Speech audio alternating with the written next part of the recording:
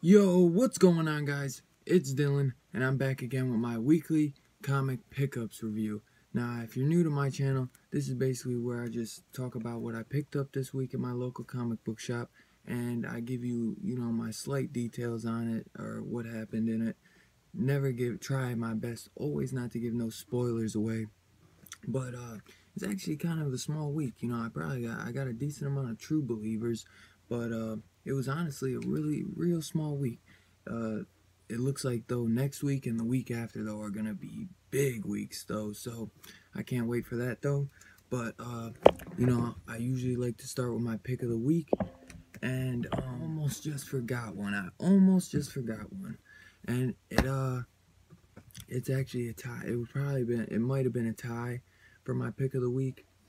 But my pick of the week is Power Rangers.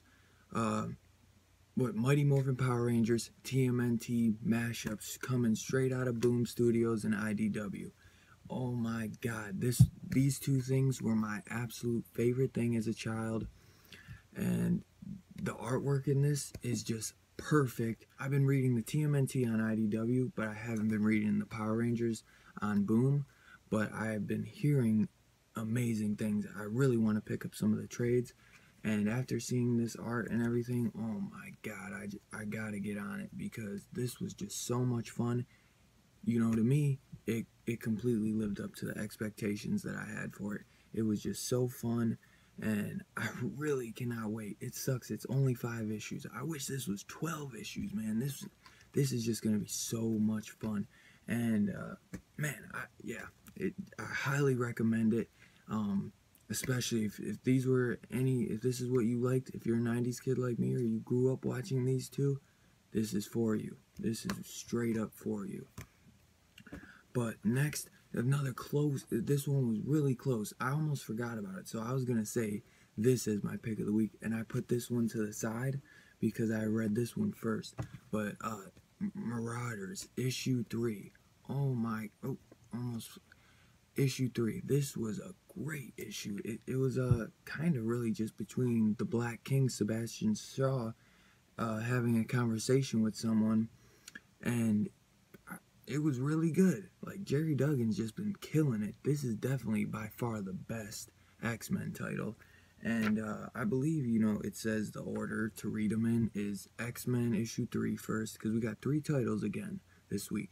X-Men issue 3 first, Marauders, and then, what was the last one? Excalibur. All of them issue 3s. But, yeah. Oh my God, that was just the best. Both of them. Both of those issues were just so great. X-Men issue 3. Artwork, I'm not really feeling as much on this book at all. It's pretty cool. So a lot of stuff takes place in the Savage Land. Like, the mutants are having a problem where they can't really access the Savage Land. Like, that's the only gate they're not able to access. And some really weird stuff kind of happens in it. Cyclops is a straight badass in it, but they, look out for my spoiler review on this because this one was kind of weird. I don't really understand. I really don't think what happened would go down. I mean, I don't know. It was kind of weird, but it was still decent. But Excalibur issue 3, this was pretty fun. We get, we kind of figure out what's going on with Apocalypse a little bit, and then we get this new, I don't know if he's a new mutant, but we get this guy named Richter. So he might be new, I don't know, but there was an interesting dialogue between Apocalypse and him, which was because he was actually a mutant, real scared, and he was trying to figure out if he could go to Krakoa or not. But this was pretty cool. I think I definitely enjoyed this more than the X-Men issue, but yeah, that X-Men issue, it has a couple good parts in it, but not as good. I'd say Marauders first, Excalibur, and then X-Men. That would probably be my ranking for those issues.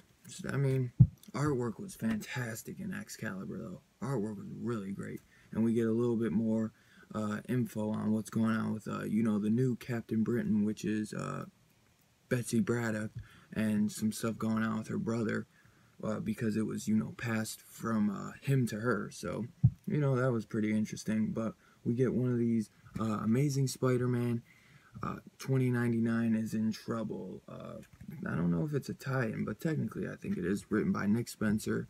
Art was pretty good in this. I think it's a different artist than usual. Yeah, it is. Definitely Oscar Bazaldua. But this issue was pretty cool. It had some cool stuff going on with Dooms.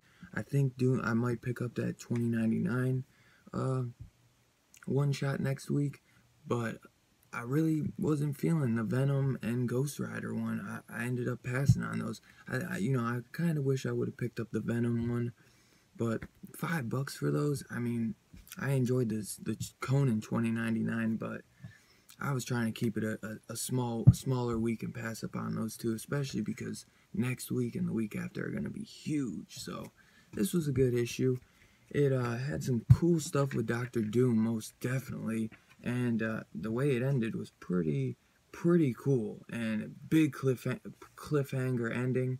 A lot of cool artwork, and there was actually a scene where maybe, Spider-Man's, where they actually kind of do a little nod to the Rasputin and that Red Nightcrawler looking dude from House of X, or yeah, no, Powers of X that one was, but yeah, it was pretty cool. I had fun with it. Daredevil issue 14. Can't say much about this because I haven't been reading it. I've been picking up all the issues. I just gotta catch up on them. I only read like issue 4 and I fell off because it was kind of slow for me, but I've been hearing so many great things, and the artwork is really fantastic by Marco Cacchetto. But I just gotta make the time to read it because this one seems like a kind of slow burn, like almost like I don't know, a lot of sit down and a lot of just back and forth talking, it seems like, in that one. So I hear so much rave, but then I've heard from a few people that they think the same, that it was kind of boring, But on the Image, Spawn issue 303, Hell Hunt Part 2. I actually I gotta get that Medieval cover A. I thought that one was actually gonna be the cover A, but it turned out it was cover B, so I had my shop order that. But this issue, it continues where we left off. We don't even get any, we get literally like a page of Medieval Spawn, and I don't really know what's going on with that, but it was a pretty cool issue. There's like 3 stories in it almost, and one of the stories in the back was the same story, I believe, from last issue. I gotta double check, but I think he added 1 page. Yeah, 1, 2, 3, 4. There 4 of them were the same, and I'm pretty sure he added 1 extra page to this issue. So that was kind of weird, but it was a decent. Like, the first story was the best, I think. Let me see. Yeah, the first story was the best, but the other 2 were okay. I'm interested to see where the next issue goes, though, and find more about Medieval Spawn.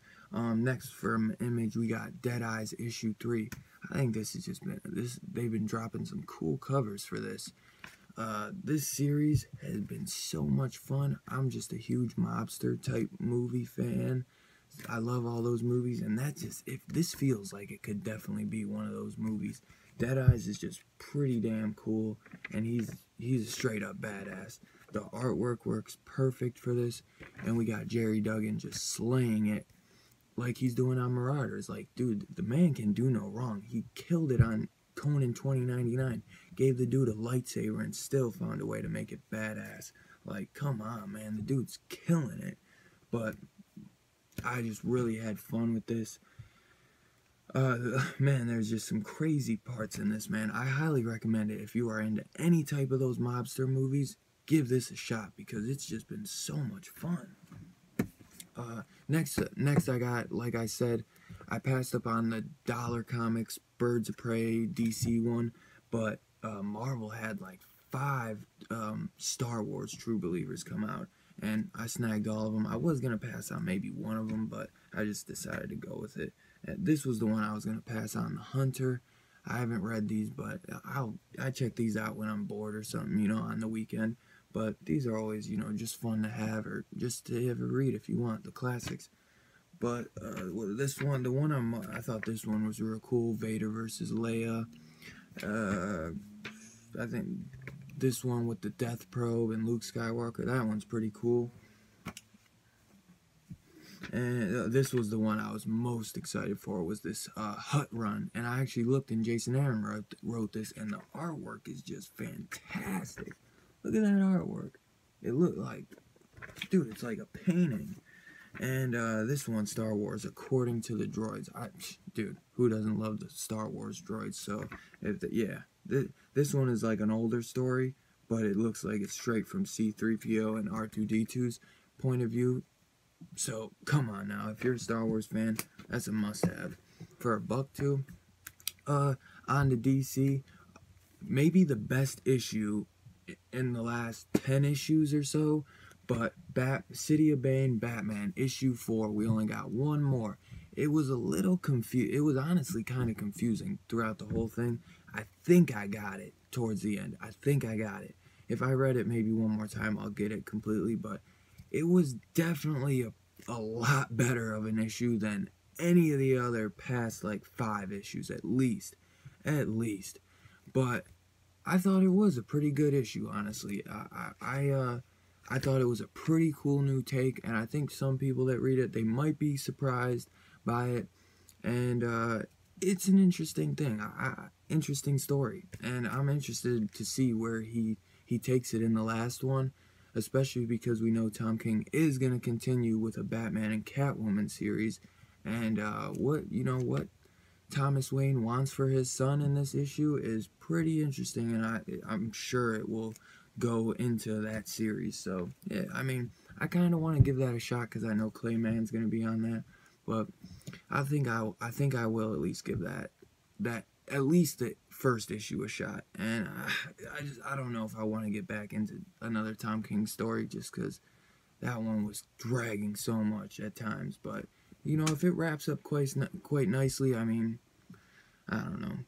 Next we got Young Justice issue 11 coming out of Wonder Comics. This was actually a pretty fun issue. We got Naomi linking up with Young Justice, and we finally get Young Justice back to their Earth. I believe so. I think they did, yeah. Because at times they're not even sure. They're like, for a time they're like, okay, we finally made it back. Then a few hours later they're like, well, I don't know, did we actually make it back? But I think they did finally make it back to the right multiverse. But some crazy stuff goes down with Superboy in this, and we finally get a meetup between Naomi and Young Justice. So yeah, I know a lot of people, it seems like, have been hating on this. I've been not really enjoying any Bendis's work lately. I think he killed it with Naomi, and he's been doing a pretty decent job with this, but a lot of the other stuff he's been doing is wearing so thin on me. But yeah, I had fun with this issue.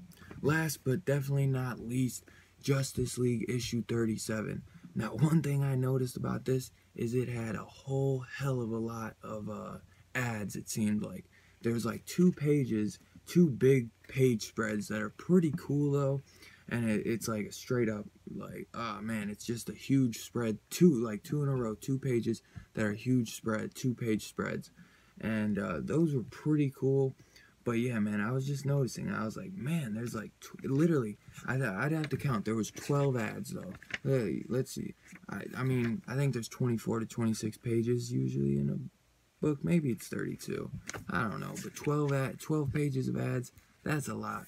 But this has been like the big cosmic freaking war, or what is it, the Doom War. This has just been so crazy. And next issue, it's saying we're getting the big showdown. So man, the Justice / Doom War Part 8. Scott Snyder, Jorge Jimenez, man, they really did it. Or Jorge Jimenez did some big ass panels in this and just some full spreads. So that was really cool. Yeah, man, I'm interested big time to see how Scott Snyder wraps this up. I never got to check out those Dark Knights medals and stuff, so this was really like my intro. Besides, I read like one of his volumes of his Batman run, like the Death in All the Families or something, but this has been pretty cool. It's been a little confusing at times and a little wordy, But I think him having Tinian come in has really helped him, you know, clean some stuff up. And it's just been you know, it's like Endgame, you know, but the Justice League, in my opinion. And it's been really fun, and I am really excited to see Scott Snyder wrap it up. And you know, it'll be sad to see him go, but it looks like they got Robert Venditti jumping on, and dude, he's a pretty damn good writer too, so I'm interested to see what he does too. But hey guys, that's what I picked up this week for New Comic Book Day.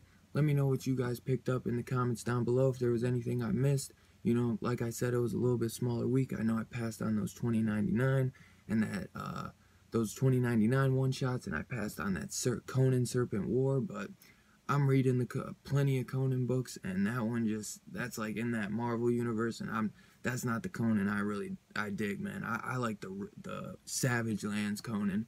But yeah, let me know what you guys thought in the comments. If you guys can hit that like button on your way out, hit the subscribe, hit the bell notification so you get all updates on all my videos, and I'll catch you on the next one, guys.